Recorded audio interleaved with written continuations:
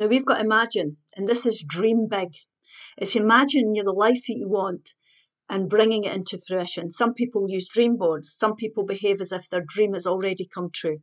But this is about dreaming big. This is about the future, what you want your life to look like further down the line. So this is goals that we're bringing in. It's being inspired to go down that certain path. Always remember, if we believe it, it will happen. We can see it. If we believe it, we will see it. Now, this is about being passionate about things. This imagine could be anything, depending on what your dreams are.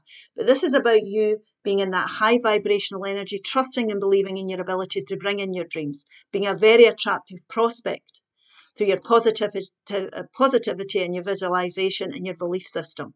So you can be becoming, for example, attractive prospect for a romantic relationship, any new job, because you're trusting and believing your ability and the universe to bring that goal to you. Dream big. It's a wonderful time.